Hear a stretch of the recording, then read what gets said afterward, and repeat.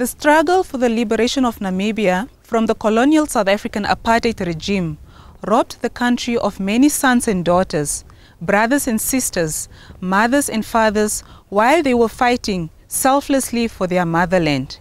Many Namibians gave up their youth and the comfort of their homes to venture into the uncertainty of many battles towards their nation's self-determination. With little and at times inadequate resources, they fought long and bitter battles, but eventually managed to defeat an overwhelmingly superior enemy. 23 years after Namibian independence, some of those heroes and heroines are still with us today to commemorate 26 August, a significant moment in the country's history.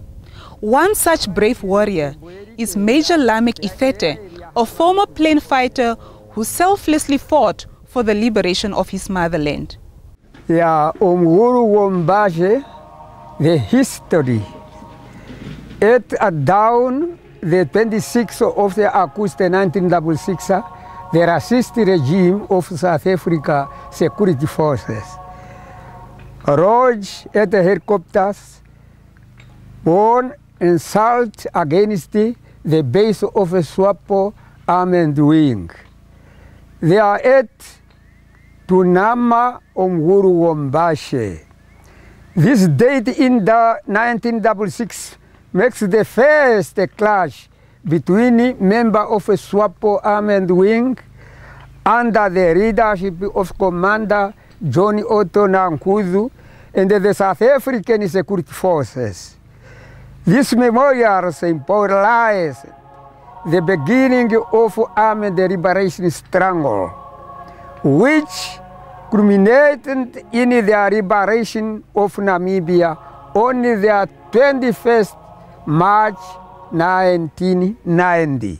NAMPA caught up with the former freedom fighter at his home state in Okahao of the Omusati region, where he shared with us and his grandchildren his experience and history of the liberation struggle.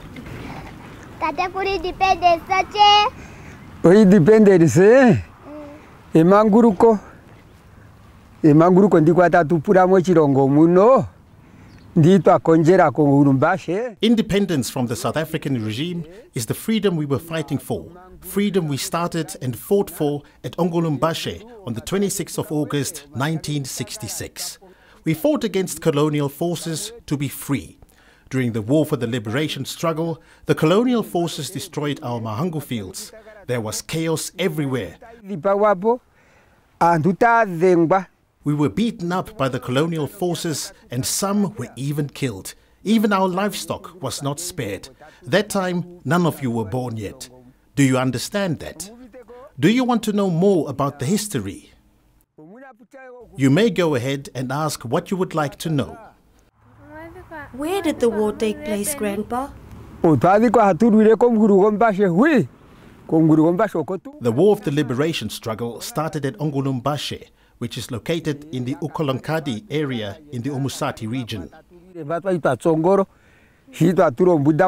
Where were your houses? They were here, where we are standing now. Some of us left the village to fight for Namibia's independence. Only women stayed behind to take care of the households. Some of the men went abroad to look for guns so that we can liberate our country. Now we live in peace, herding our cattle. These are the few cattle we are left with and herding them in a peaceful Namibia.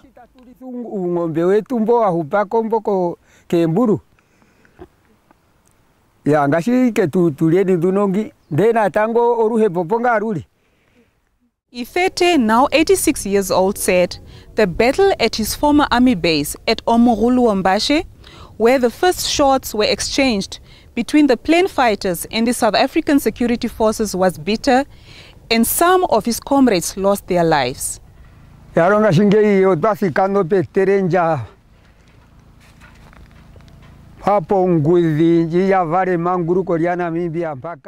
Now we have arrived at the main place which gave birth to Namibia's independence, the place where the War of the Liberation struggle started.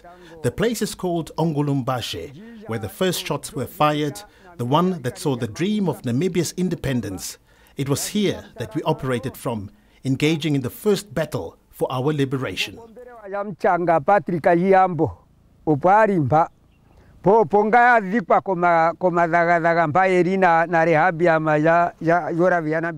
This was the office of our secretary, Patrick Lungada Iyambo. When the attack helicopters came, Iyambo was here with Lehabiam Olavi Nambinga. They were having breakfast at the time of the attack. The aircraft approached from this side, while some attacked the base from this side. The first one was shot down by Patrick Mbanja Iyambo. South African infantry troops also arrived to back up the attack. The planned combatants' trenches were this side. The planned combatants ran into different directions.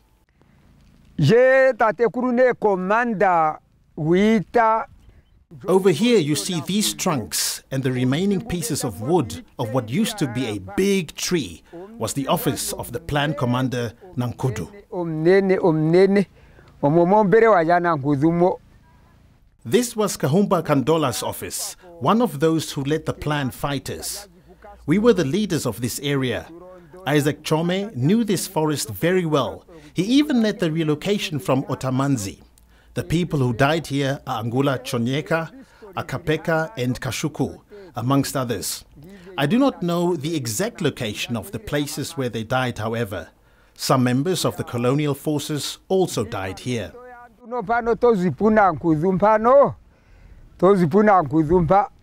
Our soldier, who was on duty, used to climb this tree with his binoculars, looking for potential threats and defending our base from any attack. The trees are old now, but they were big trees. The training of the combatants used to take place that side of the base.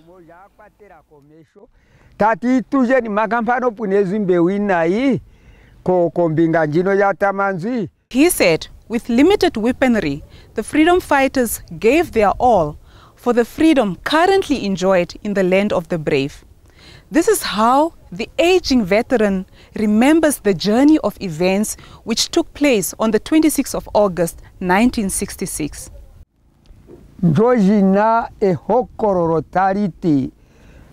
The struggle will be longer and bitter.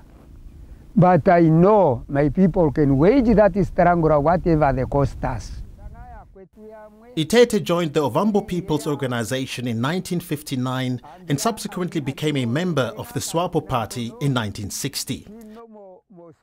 He was a member of the SWAPO Executive Committee responsible for the mobilization of the masses in the northern areas.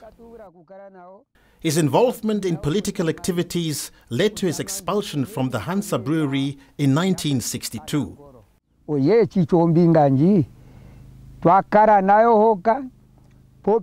His political activities started off with mobilization, exhorting youngsters to flee the country to prepare for the armed struggle. In carrying out his duties, Itete incurred the wrath of traditional authorities and the police. In spite of this, he remained determined and committed in spreading the gospel of SWAPO. His determination was reinforced by the return of the first group of combatants from exile in 1965. It was this group, led by the late Commander John Otto Nankudu, that fought the Battle of Ongulumbashe in 1966.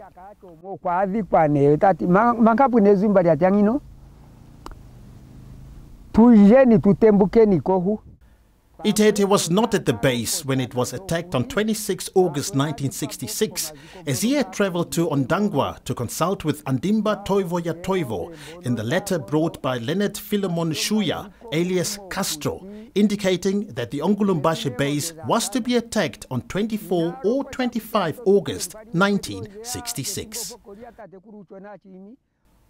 He helped to organize the combatants and went into hiding, where he stayed until his arrest in June 1969 at Otamanzi in the Omusati region. It is true that the battle was bitter.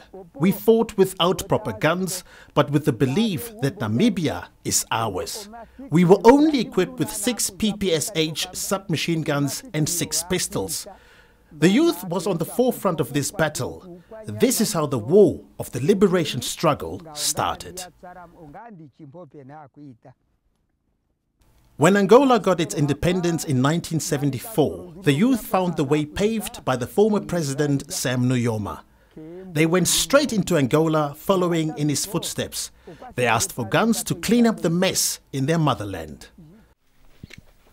Our grandmothers and grandfathers were killed in 1978 in Kasinga and the Vietnam camps without committing any offense apart from running away from colonialism, he indicated. Kasinga and Vietnam were SWAPO camps situated in southern Angola, where defenseless Namibians were murdered in cold blood by the South African forces. Itete took the opportunity to praise Nujoma for carrying them on his back like a strong pillar during the liberation struggle. He provided us with the 2 submachine guns and the 2 Tete pistols, with which we launched the armed liberation struggle on the 26th of August 1966 at Mguru Wambashi. Nujoma is a God-fearing man who works with God. He even introduced the policy of national reconciliation, which means those who sided with the colonial forces only did it because of poverty. They never knew what they were doing. We must praise him along with his comrade, President Hifikepunye Pohamba.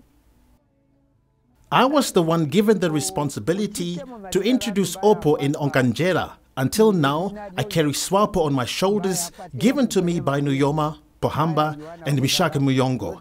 It is only that Muyongo got cold feet and made a U-turn, he said.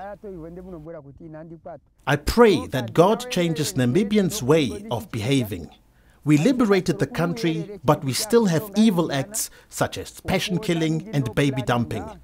We did not fight for killing, but for peace in our country, he indicated. Itete's 2 sons never returned from exile as they lost their lives during the liberation struggle.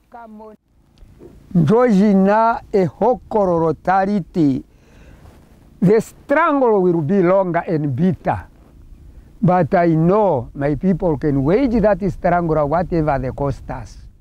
I am 86 years old now. Our days are over. And I am urging the nation not to give up our land to foreign occupation.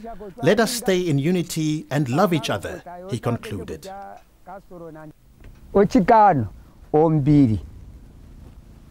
Peace and love each other. Not only men played a vital role in Namibia's liberation struggle, but women bravely participated in active battle as well and endured torture for supporting plain combatants inside Namibia. One such woman is Lahia Iyambo, sister of the late legendary and inspirational hero Patrick Israel Iyambo.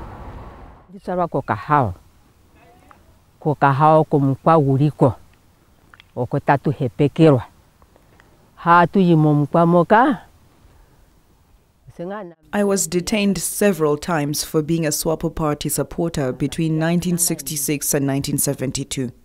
Some of you are saying women did little during the liberation struggle. As a woman, I endured atrocities at the hands of South African soldiers. I suffered. I recall how I was detained several times just because of supporting the party. I was detained because I was feeding the planned combatants and specifically detained for being Patrick Lunganda Iyambo's sister. They hated Patrick and they were desperately looking for him. While I was being detained by the soldiers, he had to endure hunger and thirst in the forest. We invented a tactic whereby myself or my children would put a stone on top of a specific pole in the field to warn Patrick when I was detained. When the stone was on top of the pole, Lunganda knew he had to immediately go back to the forest because it meant I had been detained. If the stone was on the pole, he could come home. The children were, however, never really told what the true purpose of the stone and pole were. Children being inquisitive by nature, they always questioned Iyambo about the objects, and for fear of having the tactic accidentally revealed, I had to make up a story to ensure that they would always remember to put the stone on top of the pole when needed. I warned them that if they do not put the stone on the pole, they will receive my dead body. Things got worse when Patrick shot and killed a policeman in 1968.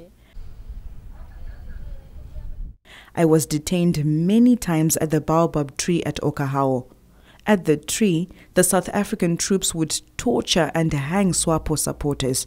The tree was declared a National Heritage Site by the National Heritage Council of Namibia in September 2011. I recall how electric shocks were used to torture me at the tree.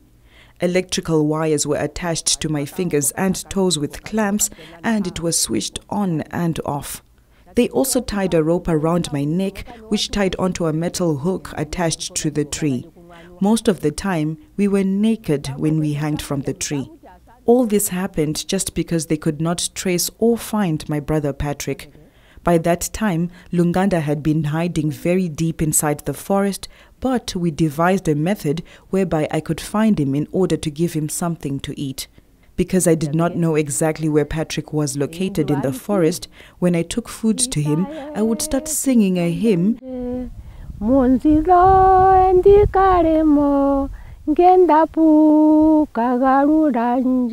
And when he heard me singing, he would start whistling. That is how we managed to feed him in the forest. We continued to use this method until Lunganda fled into exile in 1972. His absence, however, did not mean Iyambo's troubles were over. The torture and atrocities towards me continued. Lunganda was also amongst the group which later engaged the South African Defence Force on 26 August 1966, the day which has since come to be known as Heroes' Day. This was when the South African Security Police, led by a Captain Swanepoel and guided by a certain Kastoli, attacked the Umulugumbashe military base during a surprise attack using helicopters. It was during this battle that the torch of the armed liberation struggle was lit until the final victory was achieved on 21 March 1990 after a long and protracted war which culminated in the epic battle of Kwitekwanavale, ushering in Namibians' independence. Lunganda passed away in Windhoek on 25 July 1991, shortly after the country he fought for gained her independence.